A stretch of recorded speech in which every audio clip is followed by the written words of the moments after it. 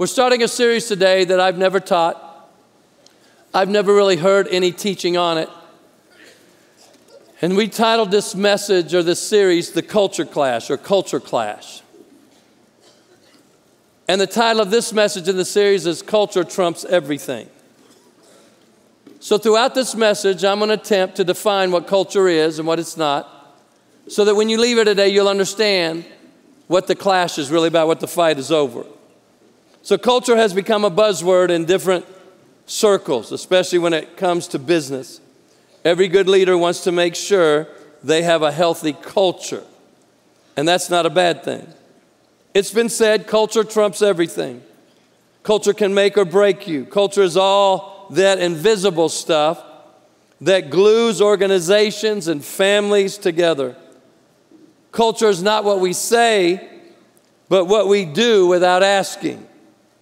For example, you and I, or you and some friends are walking into a library and you're talking and you're laughing, but when you enter, what do? It's so funny. Every service does the same thing. You hear people go, shh, or be quiet. Every service does the same thing. That's culture. We don't have, I didn't even, when I wrote this out, I just put a question mark. I had the answer, but I didn't even put the answer. I said, God, people will know the answer.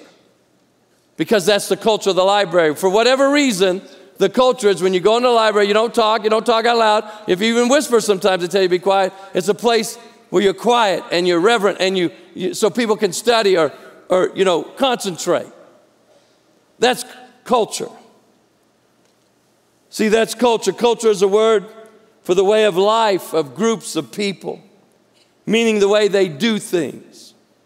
This is what we do at Christmas. We have our own culture. In New Mexico, Christmas, Thanksgiving, if you're making turkey dinner at all, if you're making potatoes, in our culture, we use red chili instead of gravy. Come on, right?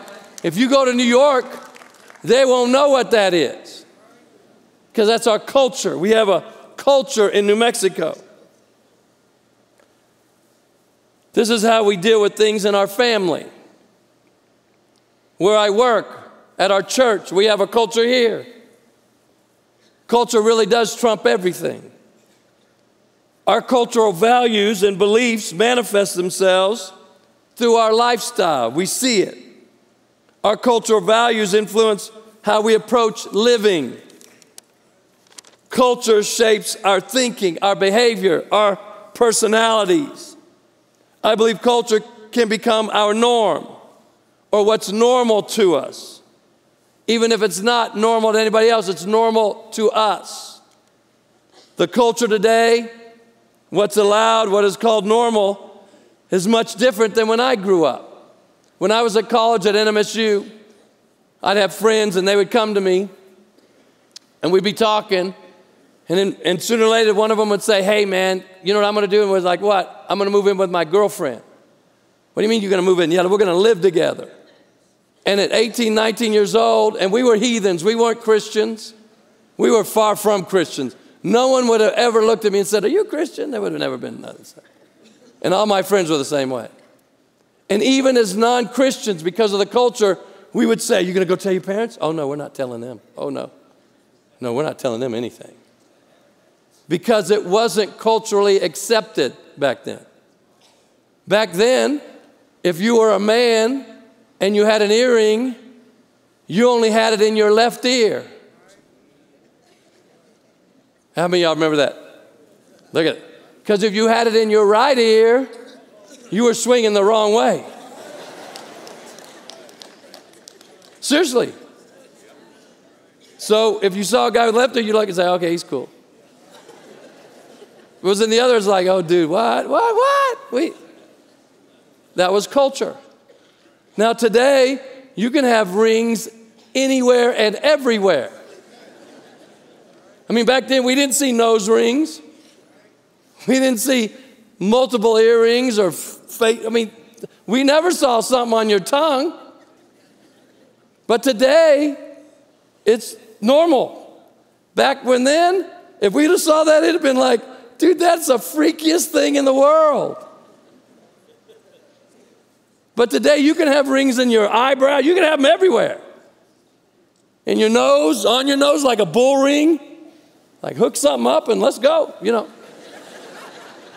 And no one thinks a thing. But back then, that's what I'm saying. See, back then, that's what the culture was. And the culture today is totally different. Back then, our culture was you could cuss like sailors. But even in front of the girls, we didn't cuss that much. It was just no, you don't talk like that in front of them. Today, girls are talking worse than guys. They're like dropping things that back when I was young was like, what? If a girl talked like that back then, we'd all want to get to know her.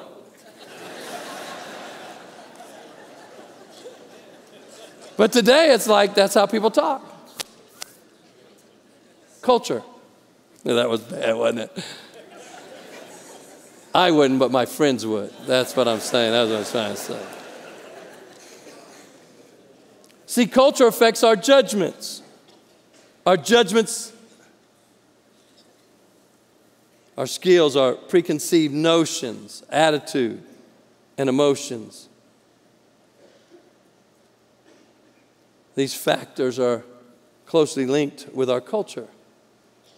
In perceiving something as good or bad, our biases play a role. And so does our way of thinking. Culture decides what's right and wrong. In judging something as easy or difficult, our attitude and our motivation levels play a key role. Our culture determines the structure of our thinking, which influences our perceptions. That's why some of us who are getting a little older, we look at the world today and say, what's happened? It's just so different. Things that we could say back then that no one would care about, if you say today, it's like, uh-oh, that's not culturally normal or right. The hashtag, symbol that we call hashtag was actually, in my day, called the pound symbol. So when you think about hashtag me too, it's like, oh, wow, well, okay, well, you can figure that one out on your own.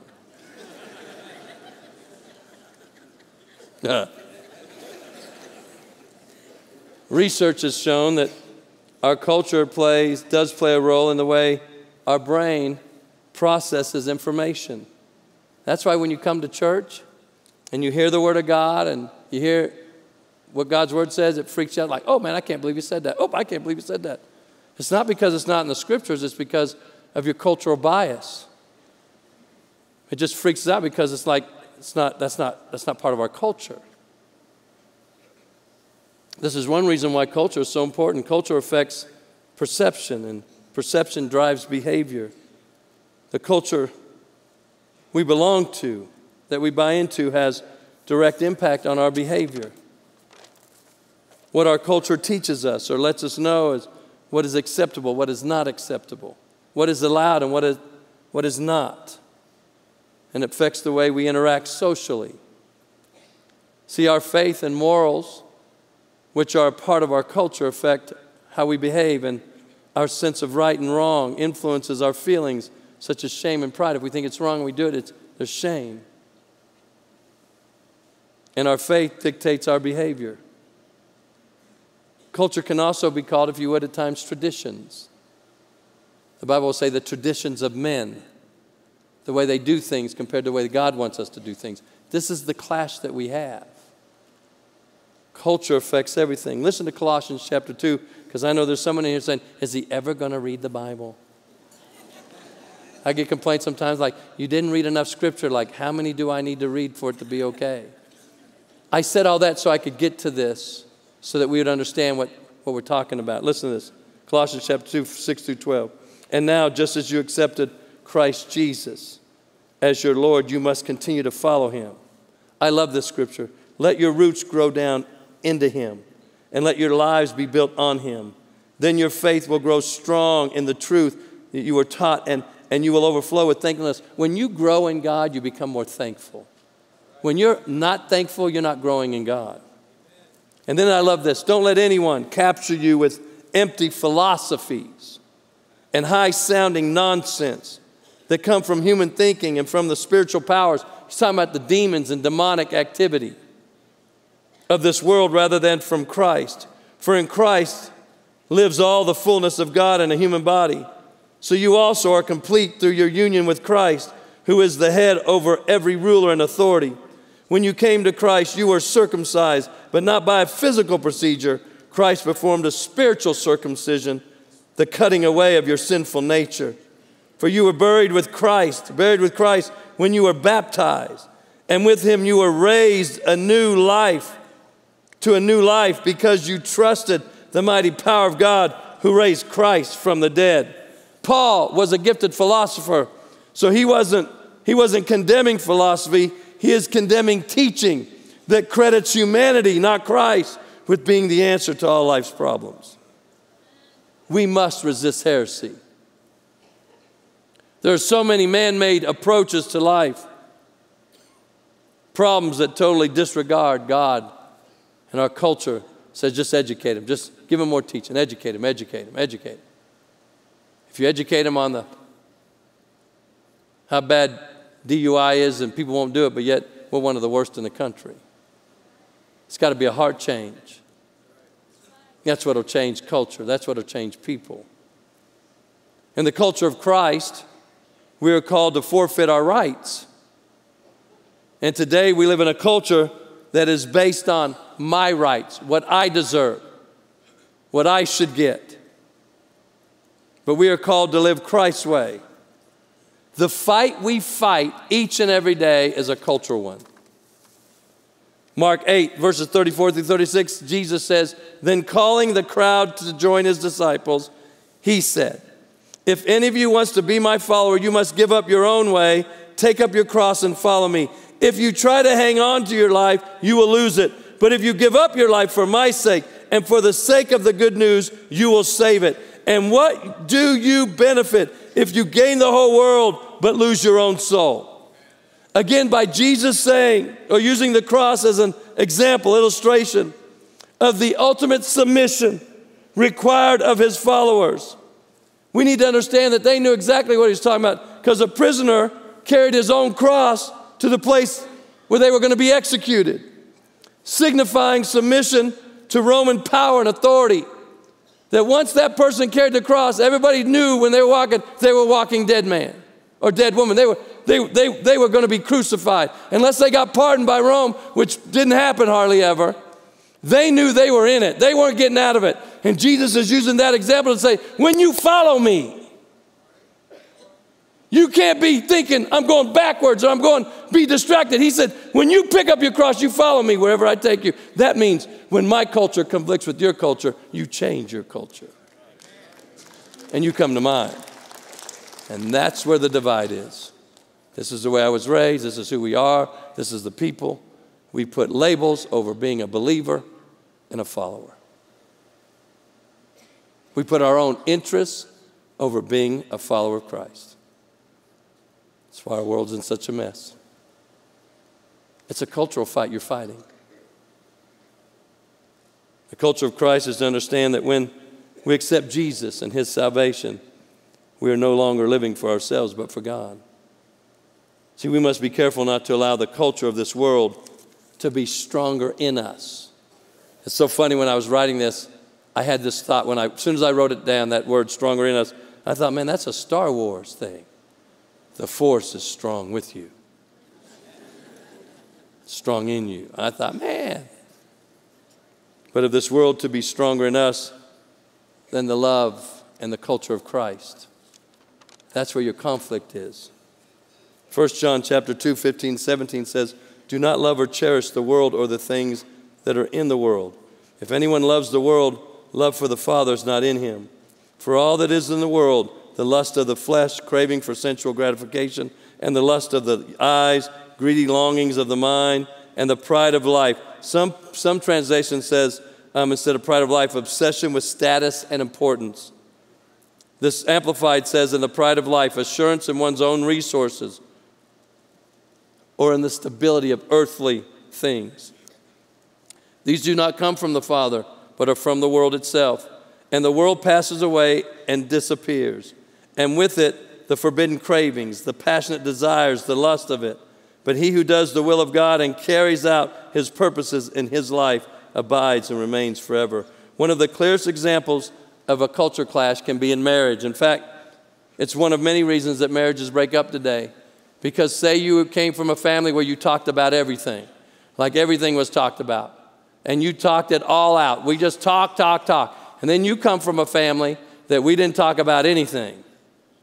I mean, in my family, we didn't talk about a whole lot. I mean, my dad sex talked to me when I was 15 years old.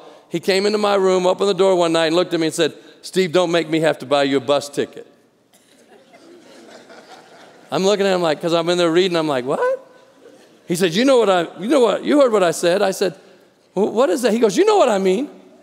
And it took me, I'm like, what? He said, don't make me have to buy you a bus ticket, boy, to get you out of town. And I'm thinking, that was the sex talk. In other words, don't get a girl pregnant and me have to give you a bus ticket to get you out of town.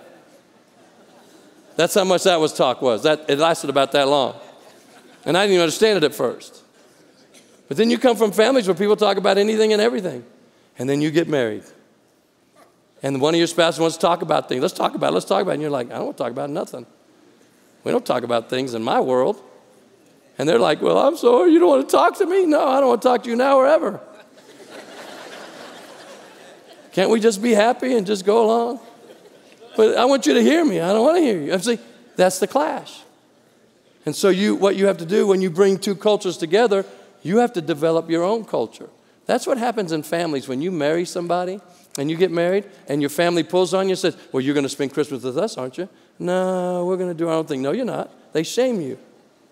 This is the way we do things. We all spend it together. Yeah, but I got my own family. That's why the man will leave his mother and father and cleave to his wife. Well, God is saying you're establishing your own family. So in-laws, get out of their life. Stay out. And if they don't want to come to you at Christmas, give them their Christmas presents early or whatever. But see, we don't like it, so when you get out of someone's culture, they try to bring you back in. That's the fights we have. When you become a believer in Christ, some of your families come against you, your friends, it's because they don't understand the culture change in your mind and what's going on. When I came to Christ, I had to change everything about my life. The way I talked, the way I thought, the way I mean, everything. There wasn't nothing I didn't need to change.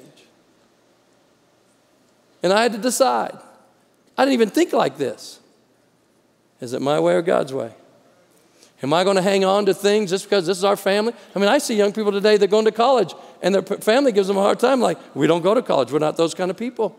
Yeah, but what they're saying is, this is our culture, and I don't want you to get out of it.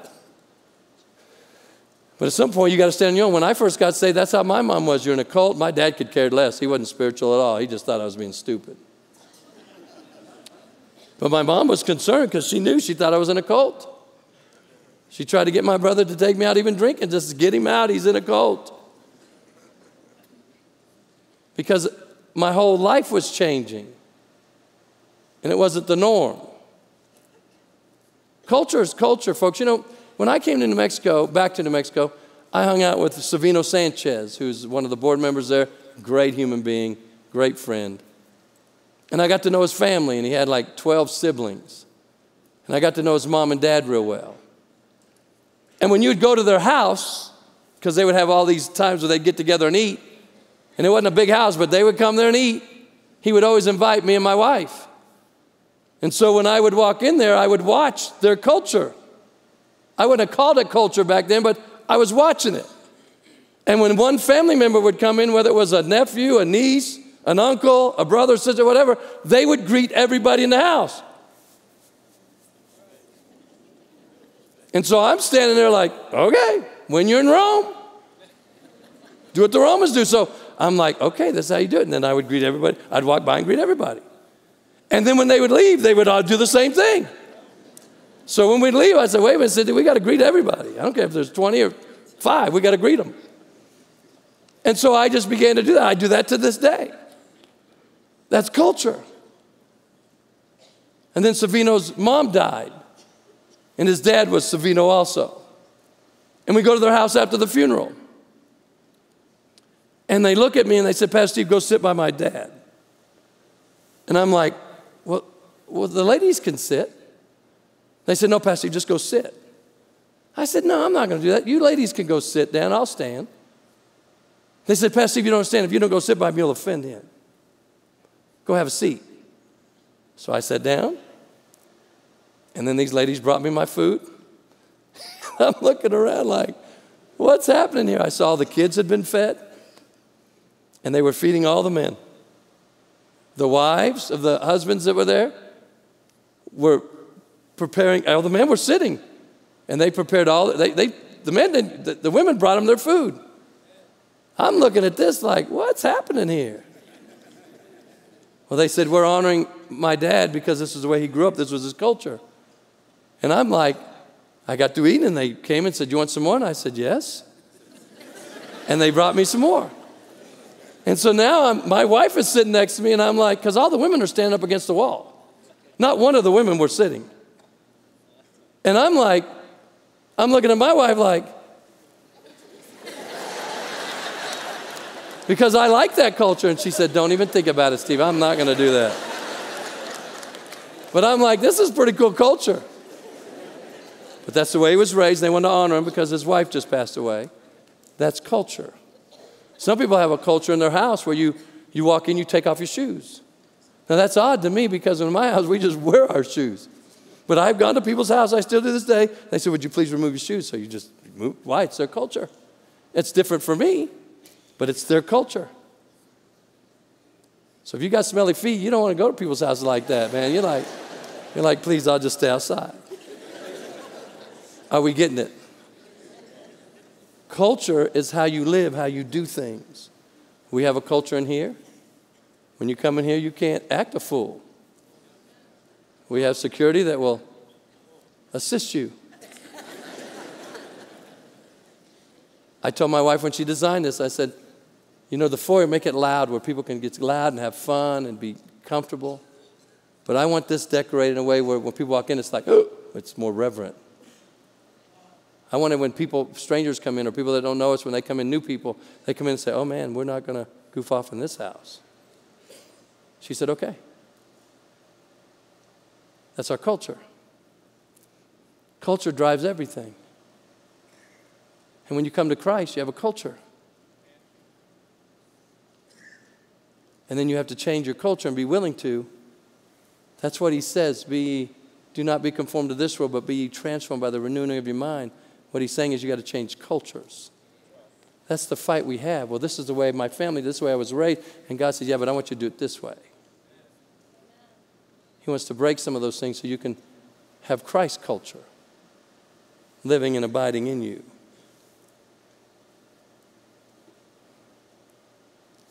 Families have culture, the way they do things, the way they operate. When it comes to culture, you hear people say, this is just the way we do things here. It's no rhyme or reason. It's like the lady who cut off the end of her ham before she baked it. And the daughter looked at her and she's teaching the daughter how to do this. We cut off the end of our ham. And the daughter said, Mom, why do you cut off the end of your ham? She said, well, that's the way my mom taught me to do it. Yeah, but why? She goes, I don't know why. This is just the way we do it. So she called her mom and said, Mom, why do we cut off the end of the ham? And the mom said, because it wouldn't fit in the pan.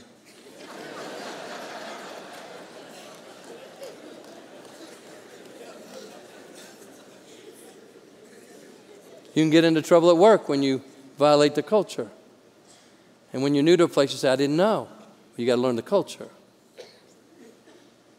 You'll hear people say, when I come from this place, this is how we did things.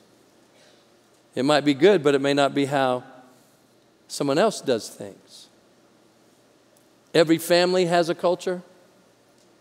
Every professional team has a culture. Sports team. Every company has a culture. Every church has a culture. Culture really does trump everything.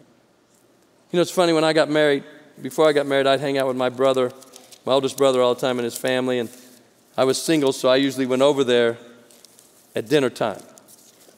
So I ate with them all the time because I was single, and I knew where to get a good meal because my sister-in-law could cook. And I'd go hang out with my family and my brother and his family, his kids, and his wife all the time. I was over there all the time because when you're single, you go where the food is. And when I got married, my brother was a little upset with me and said, you never come over anymore? You never You never come by? I said, yeah, Brian, because I got married. My life is changing. He said, well, you just think, you're too good now? And I said, no, I got a woman. And she has things that I like. And I want to be with her. She cooks for me now. And then he started laughing and goes, that's true, man. I didn't think about it like that. I just figured you didn't want to be around us anymore. I said, no, I still like you, but I really like her. See, you're breaking culture. And sometimes when you break from family culture, or friend, whatever the culture is, people don't like it because now they don't know how to relate to you. But if you want to walk with Christ, you got to do it right. When I lived in Tehran, Iran, I close with this. When we lived in Tehran, Iran, one of the first things that happened when we were there, we went to a place called Gulf District where all the Americans hung out. There was no American bases. We were military. We just lived out in the middle of Tehran, Iran. And so it was my older brother who was about 17. My sister was 16. My other brother would have been about 15. I would have been 12, and my younger brother would have been 10. We were out getting a cab because that's how you got around there. We couldn't drive. You couldn't drive unless you were at least 21 as an American, or if you're in the military. So he couldn't drive like he could in America, so we had to take taxi cabs everywhere. So he's standing out there doing this with the taxi cab. This is how you hitchhike. In America, how many of y'all know that? That's what people do. They hitchhike like this. And so anyway, he's out there doing that, and no one's stopping. In fact, people are yelling at us and honking and screaming at us. And we're like, what is going on here? But no one would stop. Finally, this Iranian who knew English, he pulled over and said, hey, are you guys new here? And he goes, yeah, we just got here, man. He goes, what are you doing? He said, I'm trying to get a cab. But none of them will stop. And he said, well, you know why? We said, no, we don't know why.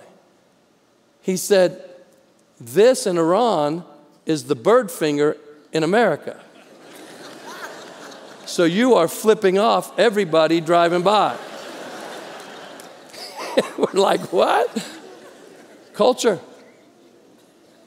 And so he said, well, how do I flag a cab? He goes, with your finger like this. So he left. My brother did this, and sure enough, a cab driver pulled right over, picked us up, and we went home. When you don't understand God's culture, it will cost you more than you're willing to pay. And when you refuse to change yours for His, you'll be out on a limb by yourself. And then you'll always wonder, why isn't no one stopping? Why isn't nobody helping? Why is everybody treating me like this? You'll always wonder those things. Thank God people can stop by your life and say, if you'll do it this way, then you'll receive God's blessing. It is up to you which culture you adapt to. For me and my house, we're going to purpose to adapt to God's culture. What about you and your house? And everything's on the table to change to please our Lord and Savior. That's what we should say. God, when we say, teach me your ways, He said, okay, I'm going to change everything in your life maybe that needs to be changed. Are we willing to change culture? Father, in Jesus' name, I thank you for being here. I thank you for teaching us. I thank you for helping us all. Father, help us renew our thinking to your thinking. Help us realize it's really a cultural clash, because today in this culture, there's so many things that are so wrong and bad. So many things that when I grew up was okay and normal. Now, today they're not. Because the culture trumps everything. And as we walk with you, we have to develop Christ's culture. What is the culture? How should we live? How should we think? How should we talk? How shall we do with what we have? Culture even dictates what we do with our money. God, it's all about culture. Help us renew our minds to your ways. Show us so we can make changes and be open. Because ultimately, we get to choose.